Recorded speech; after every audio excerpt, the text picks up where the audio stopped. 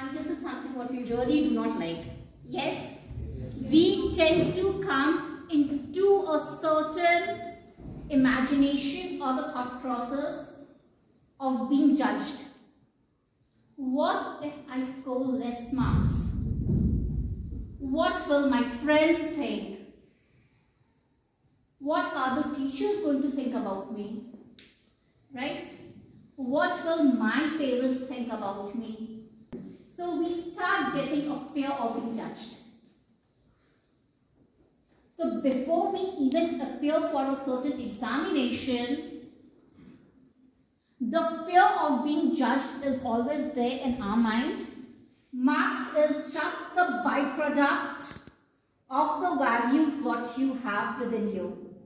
I know many of you are amazed with the fact that how come marks do not define us? Wherever we go, everyone is asking for a mark. Maybe someone is very good at football. Maybe someone has won various awards into something or the other.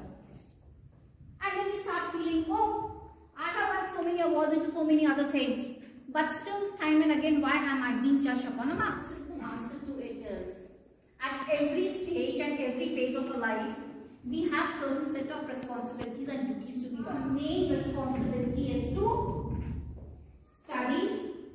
And study does not mean that you are supposed to be learning anything to everything. Study means application of whatever you are studying. M-A-R-T. S is being specific as to what are you going to study today. So we know that today I have to study physics. I will be studying physics. That's S, being very specific. M.